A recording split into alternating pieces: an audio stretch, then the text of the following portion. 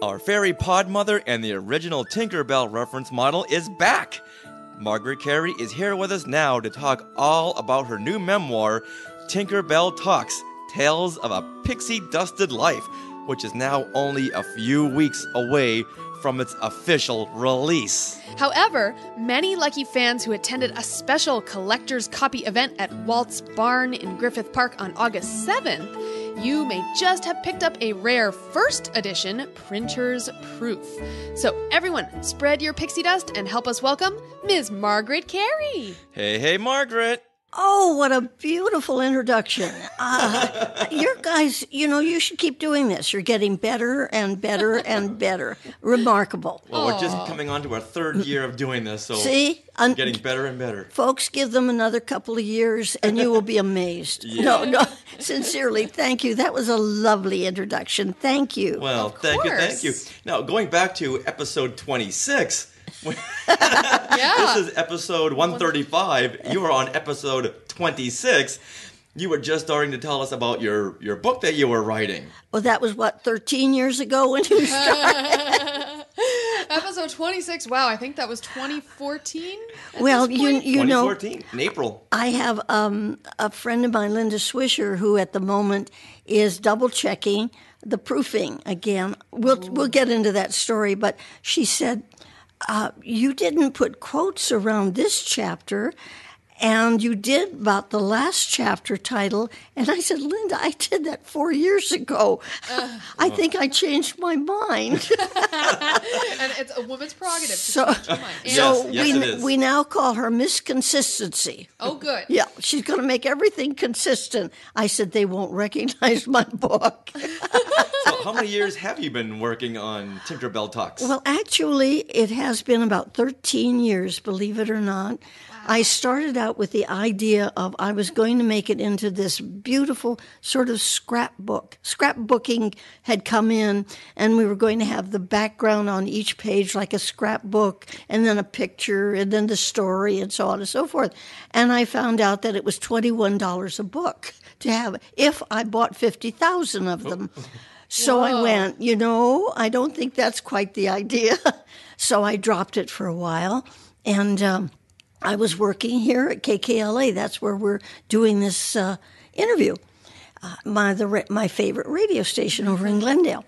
And then, I picked it up again about 3 years later, and then I wrote something, and my daughter, who is also editing the book, Christina McCarty-Genter, she said, is this going to be a sad book, Mom? Is this going to be an angry book? Oh, no. And I said, oh, no. That's exactly what I said. How did you know? And I said, oh, no. And I read it, and it was. Oh. And so I dropped it again. And then the next time, I had this grandiose idea of the way it was going to have deckled edges. It was going to be this. It was going to be that. And somebody said, Margaret, you're getting on in years. Don't you think you should just get it done? Oh, wow. Who said that? My son. So, and he was right. But is any artistic endeavor ever done? Not this one, because I have the one that's, what do they call it? Printed on demand. Yes. Well, I found out because of the hoopla with my first printing here, I found that you can stop everything and send in another chapter and change it. Oh. Yes, as you go along. I thought, that sounds like me. So if someone buys it beforehand, you can still just send in another chapter and change it? Uh-huh. And the next person who buys it will get the new chapter? Uh-huh. Wow. My goodness. I would let them know, of course, because you put a little number down. Is that this is they say first edition, or I think it should say first try. Yes. But you know what? It sounds more formal when you say first edition, and you can ask for more for it. I know you think so. But when you said memoir, what I ended up with are very short chapters that are most all of them are very funny. Okay. There's a beginning, a middle, or as they say in Toastmasters, a muddle, and an ending. And Bob Gurr gave me the most beautiful review the other night And it was out of the blue. I had no idea that he'd been reading it. And it's the kind of book that was just for entertainment. I'm an entertainer. I'm a storyteller. See, I was adopted when I was 3.5. I found my family 50 years later, found out that I was Scots-Irish, a storyteller down to my toenails. And I then figured it out. I'm a talker. And so the whole book is that you pick up a chapter, you read it, and you say, oh, I love it. And then you can put it down and then go about your business, pick up another. And that's what he's been doing. And he gave me the nicest compliment because it's written as I talk. I have ... dots in the book. Like, wait a minute. No, it goes the other way. That kind of thing. Or you might be, in one place it said, dear reader, you might be the one who skips around, so I have to repeat this. Kind of thing. And he said, but I loved it. He said, Margaret, you don't tell us a story, you put us in the story. That you were there because it started all, I was born in 1929 and caused the Depression, and everything went right downhill after I was born. And they put me to work when I was 4, and I've been working 83 years, and I've loved it, and I'm an entertainer. So that's what this book is.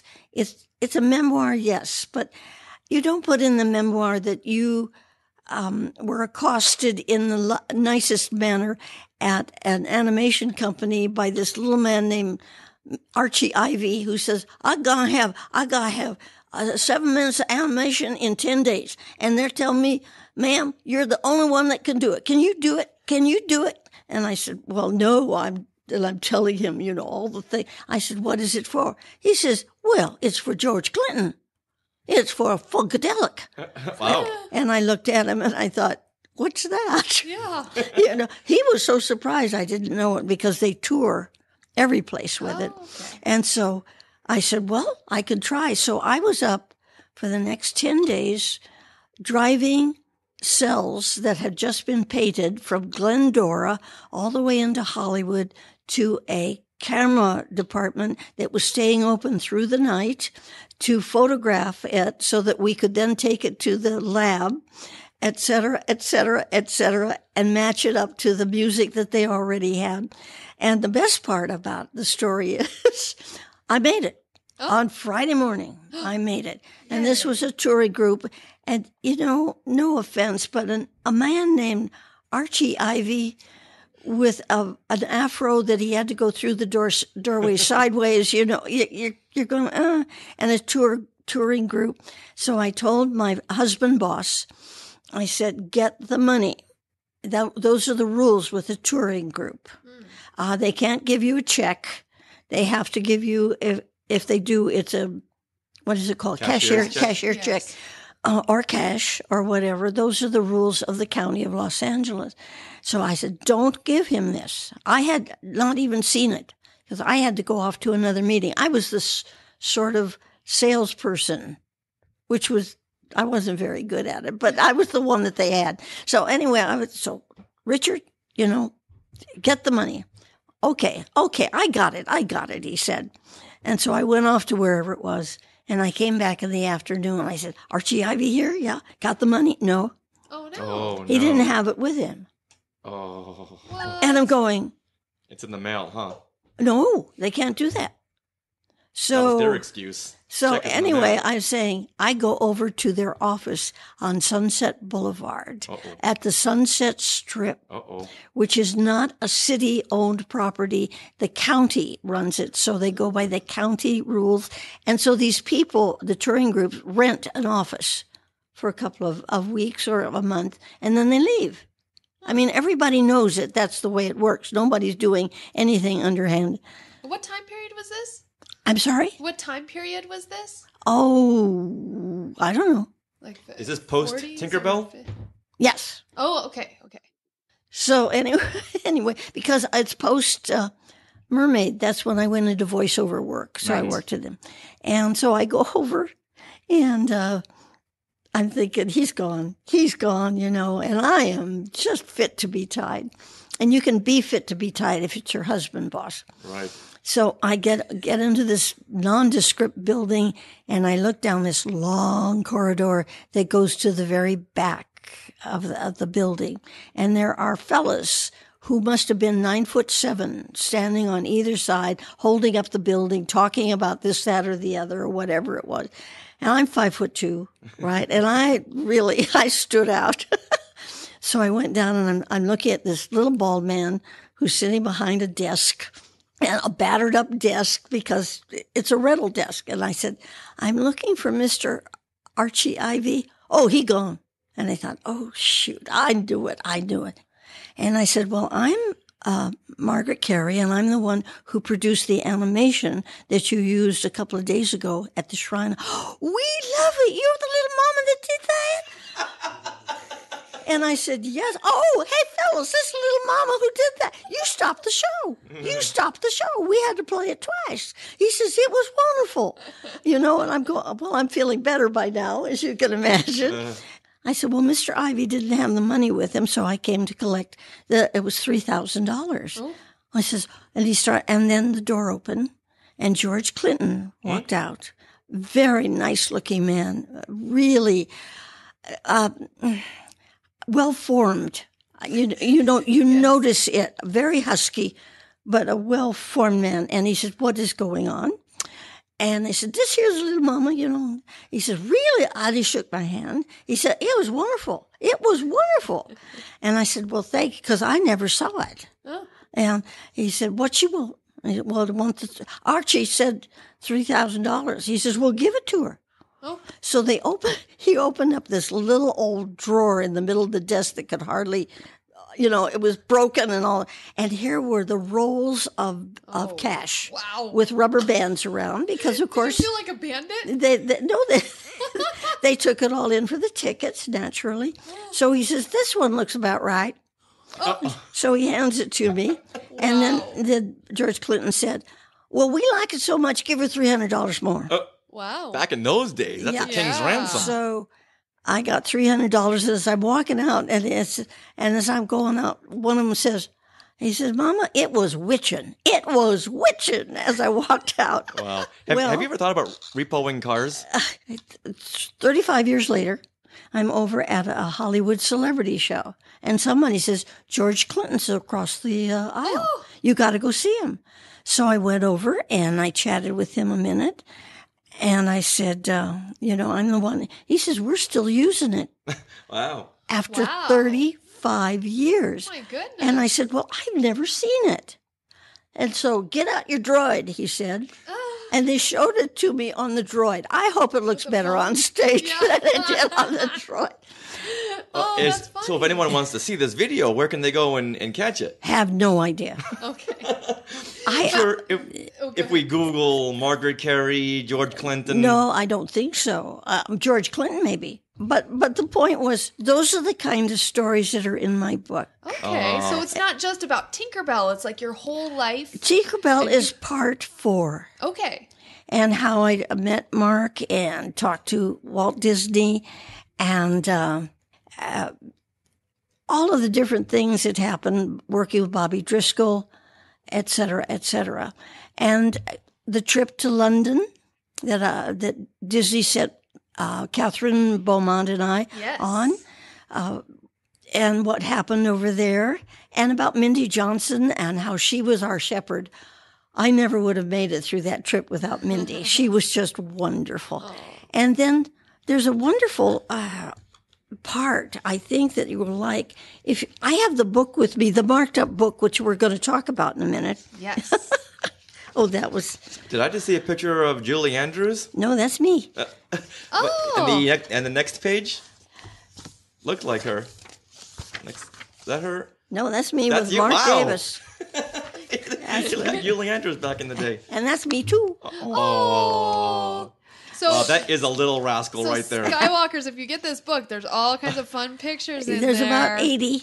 Wow. So let me get the right one so I can pick this out. And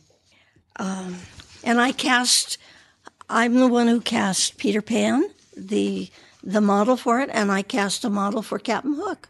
There you go. So all Now those that stories happened. are in there too. All those stories. Now let me get the right one. But I'm glad that it not only talks about you as Tinkerbell, but your whole life has been so interesting. So it's really amazing. As Bob Gurr said, and I hope people know who Bob Gurr is, a legend, a Disney legend that did the monorail and all the designed so much of Disneyland and the lights for Michael Jackson for his show, etc. But on the back of it, I'll give this to you in a minute. Sure. Let me finish what I'm doing here, and you'll have a lot of editing to do. You know, I got to ask you. I hope you're doing the book recording, 50. The adaptation on audiobooks. I just want to get the book done first. Then she'll think about that. I'm supposed to do it right here at KKLA. Oh, yeah? As a matter. Oh. Yeah. 208 is the page. All right. The reason I'm bringing this up is, and we can do touches of it if you like. Okay, I also have a page in here that says, or a chapter, I should say, and the title is "My Mascara Fails, Tink Becomes Animated." And when I was called up into the projection room with everybody to watch her be animated the very first time, and I have pictures of what they used.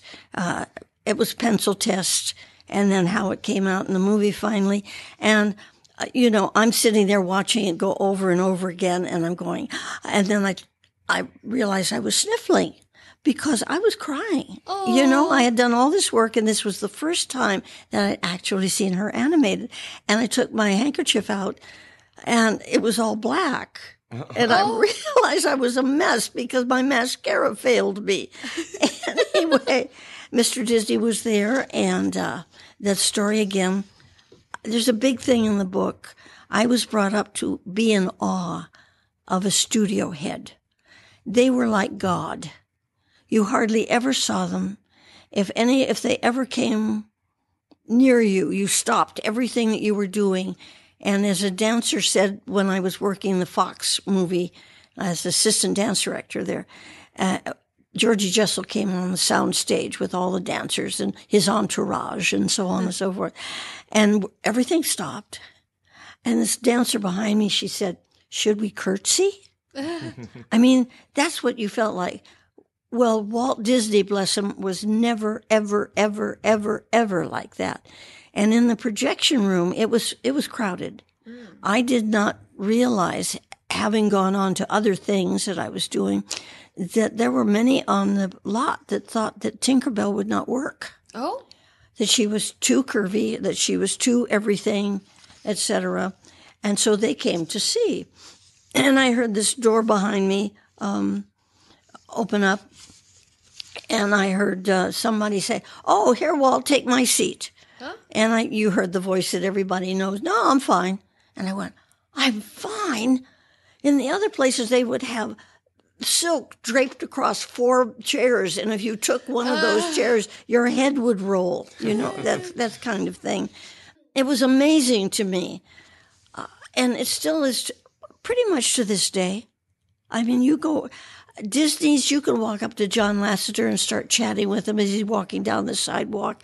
It is so different, and you could do the same thing really at DreamWorks. Okay. DreamWorks was built along, but the others, it was like Warner Brothers used to say to me, "Well, come on in, behave yourself, and we may let you stay." That was the feeling that you got. Yeah, I think these studios now are being run by the kids who grew up on the movies. Yes. That they're now working with. Yes, and people get I'm all over the place. I'm sorry, you're going to have a wild edit, but I've had people who are upset because there are people at Disney who don't know who I am. Oh. No, seriously. I said, wait a minute. You get a 23-year-old who is coming in, and often they're the head of a department now because they know all of the digital stuff and and doing all. How could they know? Give them some slack. And I said, it's up to me to go and see them. Right. Oh, okay, but they should know. Anyway, I have on chapter 50, it's Who is Tinkerbell Really? And one of the things that I point out on that, and I brought my little book about baby names. I take this with me every place that I go because names are so important. Do you know what a tinker is? Someone who works on things, like makes things, pots and pans. Do you know what a tinker is? It's okay because most people don't. Because most people don't. We have a nice man sitting over here. His name is David. I'm going to ask him. Do you know what a tinker is? Someone who makes bells. Nope.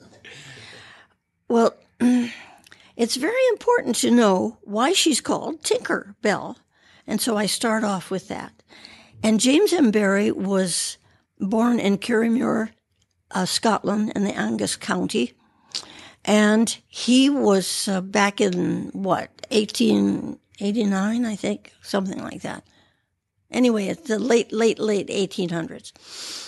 And he would see a tinker coming. A tinker is what we used to know as gypsies. Oh. They're now called travelers. There's quite a few of them up in San Francisco, as a matter of fact. They live by the side of the road.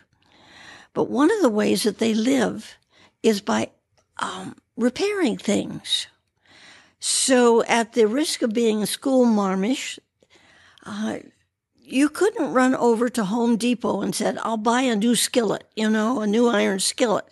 They had to be repaired. In fact, they were so important, they were often put in somebody's will. Yes, you couldn't cook. Mm-hmm. So tinkers were very important people. They were outside of the whole village, but they came in usually with these big, heavy wooden carts with pots and pans hanging off the sides, so you could hear them clinking again. You could hear it way in the distance, right. And a big old horse or a mule pulling it. And so then people would say, fix this, fix that. So he gave her a very important job to do. And did you notice on the Tinkerbell and the Fairies movies, they always have her doing a job. Mm-hmm. I argue a little bit with the going to work to 9 to 5. I don't see Tinkerbell doing that. But besides that, it gives her importance. And it's important for names. Names are so important. Right. And so when I talk to children or grown-ups and they come to my table at the different places, the first thing I say, what is your name? And they'll say, Sarah. And I say, with an H or without an H? And they go, without an H. And I go, oh, yay. Because it's so important. Do you say "oh yay" with an H as well? Yes. Okay. But don't let that get around. Okay. All right. Don't worry, we haven't started recording yet. But for example, I have a grandson who is now 39, if you can imagine. And when he was 17, I didn't know I was going to let him live for the good of America. I mean, it was pretty touch and go. Oh.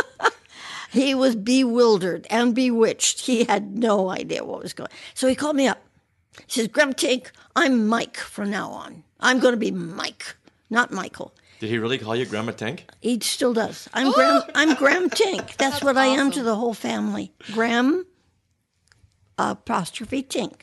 So anyway, I said, Michael, your name comes from two wonderful sources. Micah, the prophet, and El stands for God, like Joel, Gabriel, Daniel, those all have God. It means who is like God. If anybody needs God in their life, it is you. Oh. You are Michael. And he says, yes, ma'am. He's been Michael ever since. And he tells people about his name. Wow. So I bring my little baby book and I say, what does it mean? What does your name mean? Well, Clarion comes from the name Clara and means clarity. It means clearness and with the sound of a trumpet. So anyway, Tinkerbell, and I've gone on much too long, but you have good scissors. You can come. And then I asked, does she really love Peter Pan? Is she really jealous of Wendy? What is the other? There's a couple of other questions. And it's my take on who is Tinkerbell. And then the next chapter, and then I introduce a lot of people to the face model for Tinkerbell. Okay. Yes. Well, that wasn't you? I didn't know that. No. Oh, it's a wonderful story. You got a minute? Sure. We should probably start recording this. Nah. Well, Mindy Johnson was the greatest researcher I have ever heard. She's wonderful. She did the great big book, The Evolution of Tinkerbell. Wow. Which is just a great book. Anyway, there was a picture of Williams. What is his first name? He was with the Musketeers, the big heavy-set fellow. His first name, I want to see Kenny Williams, and that's not right. Oh, he's famous. Anyway, we'll find it. So anyway, of this fellow, who is an animator at Disneyland, and there's a woman posing as he has the storyboard or the character board from Mark Davis in his hands. And nobody knew who she was. So Mindy, in her own inimitable way, sent out, I've got to find out who this woman is. Yeah. And serendipity, I love serendipity. I live by serendipity. She found out. A friend of hers was at a party walking by a group of people, and he heard this one man said, "My mother was the model for Tinkerbell." So he went back and he says, who was your mother? And Ginny Mac is the name. She was working at Disney's at the time. So was her husband. And so they got in touch. And I have a picture of Ginny and Mindy and Alice and me together in the green room, because she was introduced to everybody at a D23 program that Mindy did. And it was, she's adorable. She is just the cutest little bundle you've ever seen in your life. So I introduce her in here. She did a lot of the face work to start with, about 11 years before I did any of it. Wow, goodness. Well, there was this pause with Peter Pan, where the war came in between and all these things were going on. Yeah. And they had locked down, but they hadn't locked down. So this cute face of hers, I must say that now, at this moment, my face looks more like Tinkerbell's than hers does. But she has the sweetest smile. Anyway, so Did you know when you were doing Tinkerbell that they wouldn't be using your face? No, they used my face all the way through. You see, but you have different steps in getting models. You do the live model who may not even move. They just pose. I did that quite a bit for the 7 movies. Well, the first 2 movies that they did with the fairies. Oh, the fairy movies? Yes, I would go over it and just, do one little thing or just sit while they got the idea. So people got the idea of how I moved, etc. But what I did in front of the camera was the last, let's say, if I say last or final, that sounds really dead. Anyway, that's what they used with the animators. And I found out from Alice, Alice Davis? Yes, Alice Davis, that Mark did most of the animation on Tinkerbell. I didn't know that. Yeah. Wow. I thought several different animators did it. Well, they did, but not really. He did the key scene. Right. So they were the in-betweeners. Yeah. Well, no, he had a couple that actually, as a matter of fact, there's one scene, if you look for it closely in Peter Pan, it was pointed out to me that she's off model, but it goes so fast, kind of thing. So Ginny Mac only did a couple of the reference shots before you came in? She did. They took pictures of her. Where they found her was in the picture archives. So it was Roy Williams, and he was they went to the back lot, which wasn't hard in those days because it was almost all back lot. And he was standing there, and he perched this beautiful lady, of slim trim, on a stool. And they took pictures of her as supposedly he was drawing her face. He was not. It was a publicity kind of thing or whatever. And she didn't really know what it was for, she said. This is Ginny Mac. It was Ginny Mac. They finally found her. Ah. And I'm so glad they did. Yeah. Yeah, so. Oh. All right. But anyway, some of those are in the book that way. And it's obvious that your book is sprinkled with pixie dust. Is that Oh, right? absolutely. Here's another one. You might like this one. Okay. I have always believed in serendipity. And this is in my last chapter, the final chapter. There we go again, last and final. I have 33 more stories for another book. I don't think I'll ever be able to do it. But anyway, the last chapter is about my friend Linda Swisher and how we became business buddies because of serendipity. She came up to the table and she said, "Do you think we could work together?" And I knew it was a moment because I was going no place. This was fun, but how long could I do it? She knew what she was doing, having been a vendor and all of this stuff. And I said as quickly as I could, verbatim, I said, "I think that can be arranged." And she gave me her number, and I gave her my number, and we've never looked back. But I keep talking about serendipity, which is really pixie dust as far as I'm concerned. Also providence. Mm-hmm. Well, serendipity comes from a fellow named Walpole in the 1700s who came up with the word serendipity.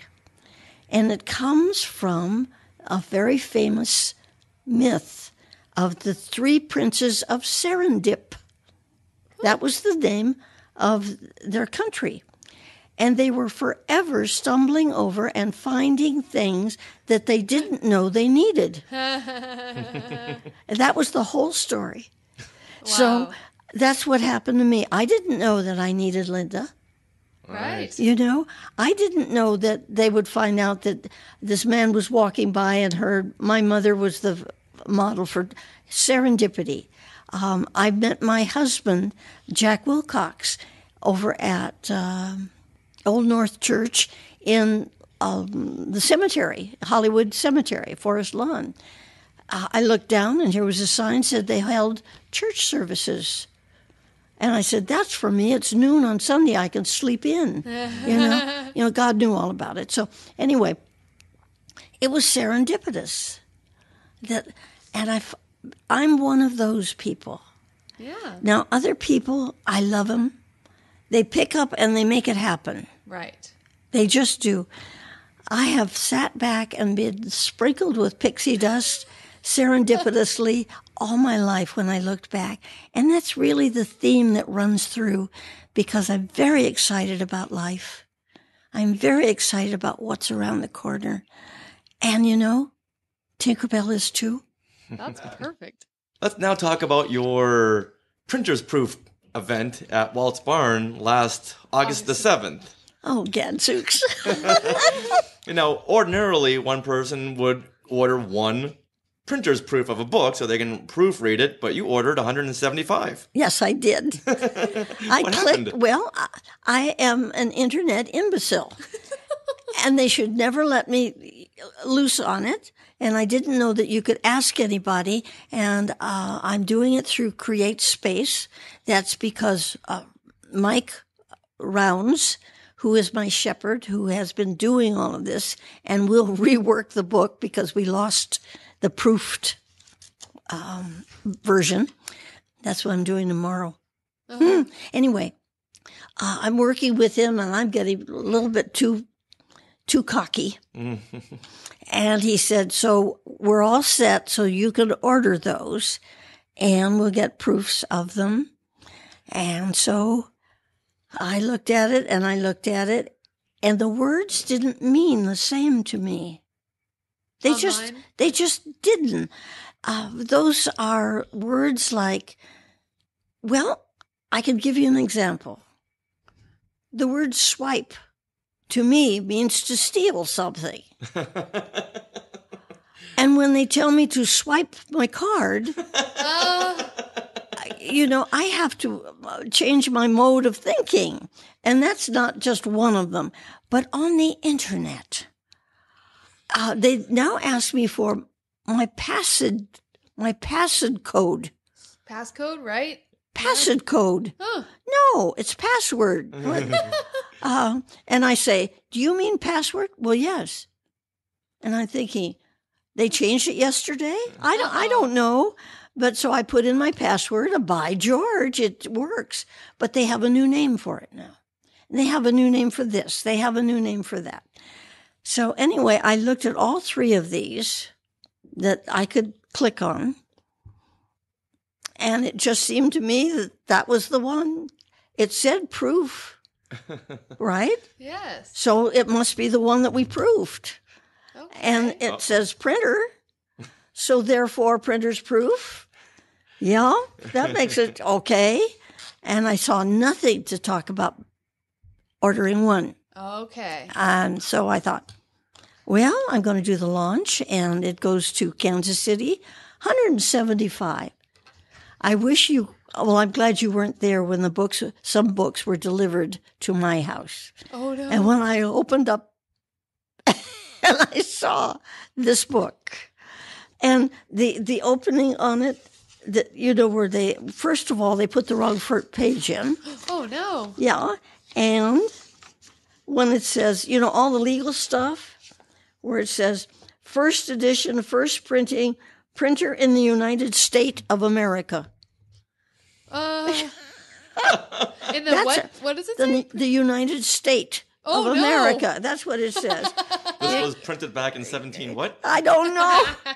And it got worse and worse and worse. Oh. So I called up Linda and I said, what do I do? What do I do? And she said, don't panic. Don't panic. So she called up some of the people that, have been fans for years and friends. Yeah. They said, we want one. Where do we get it? Where do we get it? Where do we get it? Where do we get it? So we called up the barn and we said, this is the problem. Bring them over. Bring them right over. So we did a launch of all of these books. As I say, I think I have 6 left. Wow. Wow. So they're now called collector's copies. Yes. And you sign each of them, Each right? one. Each one. Really? I've seen a bunch of people on Facebook have been posting their copies with your signature, and they're so happy to get them. I'm stunned. Oh, I am that's you. absolutely stunned, and I hope there was no naughty words. I can tell you that after going through it. But anyway, it was my fault. So then we went back because I'm flying to Mount Airy the end of this month to do the Andy Griffith show. And I've got That's been canceled for decades. And they've got lots of Tinkerbell fans now, a whole bunch. So I will be getting books there. So we had to order some new ones. So I had Mike sit right next to me, so that we could do it. And they can't find it. They cannot find the proofed ones. I hit another button. Oh, no. And off it went into cyberspace. To Neverland. To Neverland. So anyway, it'll take 2 days. But I have to tell you, a serendipity. Some of the pictures didn't come out the way I wanted. I'm exchanging the pictures. Perfect. Yes, some of the... I think I could write a little paragraph here better than it was. I have back pages. I'm going to read something to you in a couple of minutes. But I have back pages in this, and why I put them in were pictures that really didn't go anyplace, and people that I love.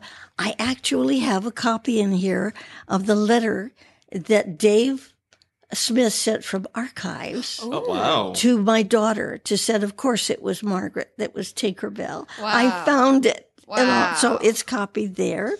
And on top of that, I hope you can see it way over there. You folks, I'll get close to the microphone. It's a picture of Walt Disney, but it's a portrait when he was about 28 or 30, and it's his real signature at the bottom. And it is the last picture in the book. It's my gift to everyone. It's a portrait taken in a studio. Wow. Is that not something? Wow. That is. Yeah. There's the actual signature right there. This is really cool. This book is, how about 400 pages? Yes, over 400 pages. And it's nice and thick and lots of pictures in here. Like, Skywalkers, you need to get this book. It's a 7 by 10. 7 inches by 10 Yes, inches, yeah. and did you see a beautiful picture of you on the front. Yes, and that was Howard Green over at Disney's 13 years ago, said, that's what you must have on the cover. Mm-hmm. Then I sent it to Ron Diaz, who has since passed, and he's the one who did the rest of the cover. And I've had that cover for 10 years. Oh, perfect. I didn't have to worry about it. Wow. Now, I'm going to read something to you on the back. Are you about out of... We have time. Okay. You know, on the back... There's a picture of me as Tinkerbell. There's a picture of me being spanked by Charlie Ruggles. There's a sketch that Joel Seibel did of me as a little girl looking like Tinkerbell. It's adorable.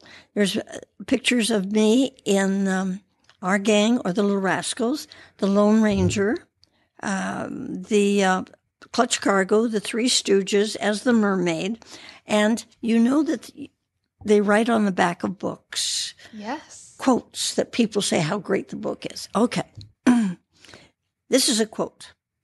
Of the 2 books I have read, this is my favorite. I give it 2 thumbs up. Captain Hook. And here's John Darling. An exceedingly out of the ordinary book. I must study its ramifications immediately. Miss Kerry, I tip my hat to you. And this one is from The Crocodile. Miss Kerry's book is great. It tastes just like chicken. So now, how many of these do you have left? 6. 6. So if anyone wants to get one of these exclusive collector's copies, where do they go to get it? It would have to be to Linda Swisher. Okay. And it's Gifts by Small Fry.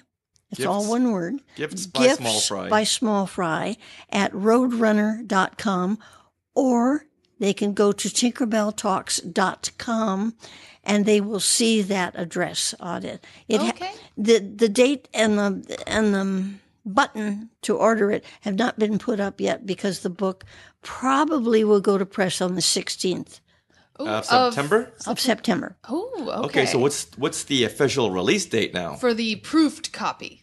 For the official. I have no idea. Okay. I don't know, but they turn it out so fast. Okay. So beyond the 6th, so somewhere after September 16th? I would say in about 6 days after that. Oh, okay. All right, so it's a good bet it'll be this month in September. Yes. Okay. Yes, because I'm taking them up to Mount Airy, and we have about 10,000 people up there, and I'm doing a Tinkerbell meets Andy Griffith show up there. So where I tap dance and I tell stories and I read from... How many episodes of Andy Griffith were you on? 2. Oh. I was on the Christmas show, which is probably the most favorite show of the whole series. Yeah. And I was on Andy Forecloses. And I was Bess Muggins in one and Helen Scobie. But one of the reasons that they love me is because almost everybody else is dead. You know, I'm...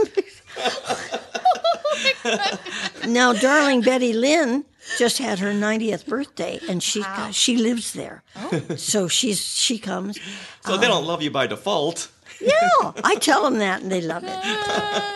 Well, I was going to ask you, can you read like a paragraph from your book just to hear your voice, just to give everyone a kind of a preview? Let's see. Hang on. I was adopted when I was 4 and put to work in the movies, which was a very interesting thing, but a very peculiar thing. And I had a Hollywood mother named Good God Grace. I was 6 years old before I knew that her name was not Good God Grace, because that's the way I always heard my father very patiently say to her, Good God Grace, have a little faith in me. Well, she would do very odd things, at least to me, as you could understand. And she would say things like, Peggy, You've got to work hard so you'll be somebody. She always meant well. However, her motivational ploy confused me. Be somebody? I already was somebody. Did I have to be more than I was? Evidently. Of course, that's not what my mother had in mind, but that's what I heard. Oh, if children could only know that adults have unfulfilled urges, that strivings that they really have kept bottled up for years. So some years later, it became so clear to me that my earnest little mother wanted to be somebody herself. She was truly frustrated and must have felt that I was wasting my opportunity. Trained as a violinist, my mother told me once, during one of the few times she ever reminisced, that she had been highly praised by her teacher. They said that she had the gift of magic in her left hand. I heard her play only once. Visiting Aunt Lily Hook, an ancient family friend, I wandered off, and on an old sideboard, propped up in its tattered black case, I spotted a battered violin with one string missing. I carried it into the living room to ask about it. "Oh, let me see it," Mother said. She carefully held the grungy-looking instrument by the neck and took her ever-present handkerchief to gently wipe off the dust.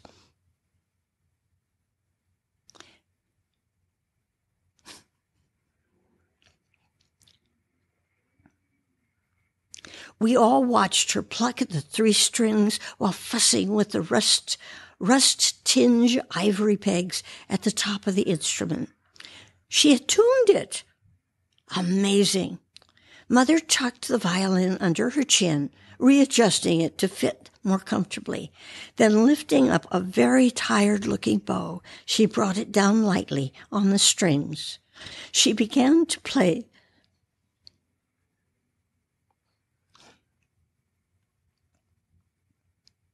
She began to play something slow and lovely.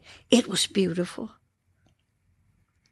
Mother was very, very quiet the rest of the afternoon. Oh. Wow. I really hope you're going to be the one to read the audio version But of you can this. see I have a hard time. So that was kind of like your mother's unfulfilled dreams right there, right? But she would do the strangest things. She moved my birthday back 6 months. Wow. So I thought I was born on November 11th, Armistice Day, till I was 15. I mean, it just, okay. I just want to comment that it sounded like you have an aunt whose last name was Hook. Any relation to Captain? No, they're very good, Aunt Lily. And Yeah. So now, when people want to follow the progress to see when the official release is going to be, yes. they should go to... Facebook, I would imagine, and my website. Okay, so tinkerbelltalks.com. And then also you are on Twitter as well. Am at I? Tinkerbell Talks. You Oh, are. You I'm so retweet glad. things. You retweet things that I post. Really? Yes. That was David Dirks. Okay. Yeah, he did all of that. Bless him.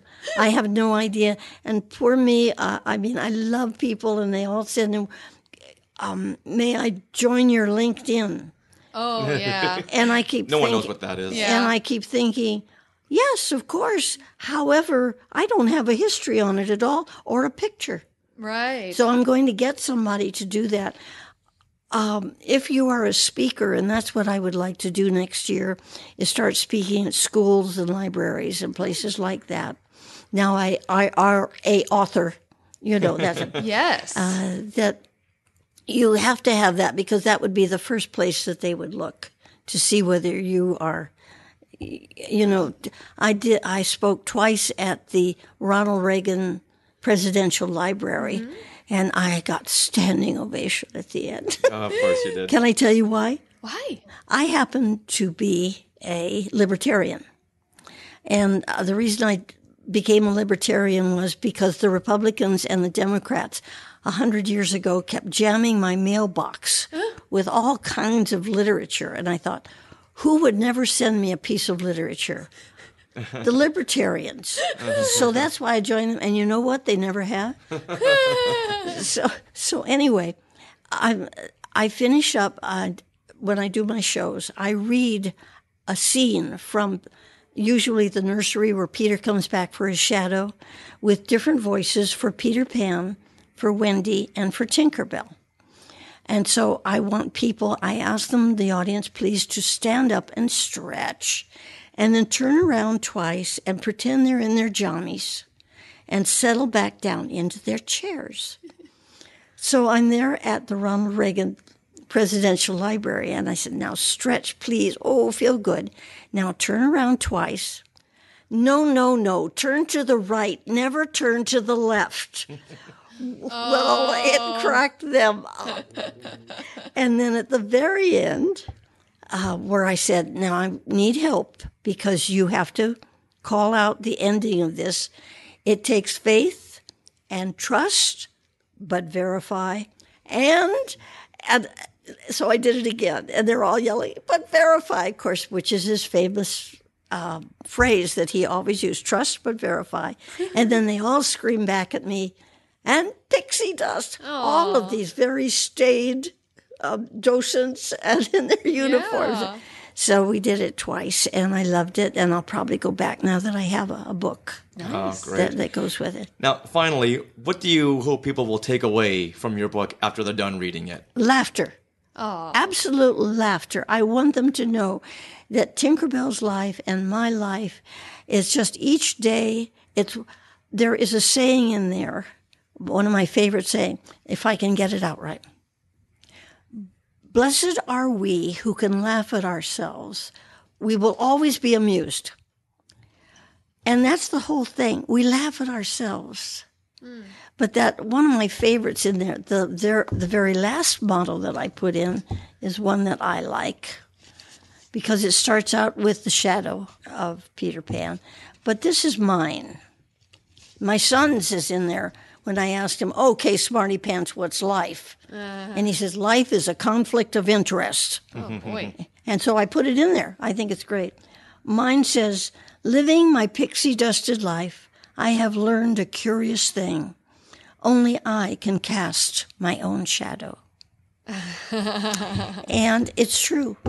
I smile, I laugh, that's the whole thing. And I think I bring that to people, and certainly Tinkerbell does. Mm-hmm. Well, if that doesn't want to make the Skywalkers go in and get Tinkerbell Talks, Tales of a Pixie Dusted Life, I don't know what will. Margaret, thank you very much for joining us once again. Well, I'm delighted, and thank you for your patience as we're taking bits and pieces. You know, folks, they have to edit this up one side and down the other to make sense out of what I talk. They're so kind to me. Listen to them. They are kind people. Nice. All right. That was only about 10 minutes.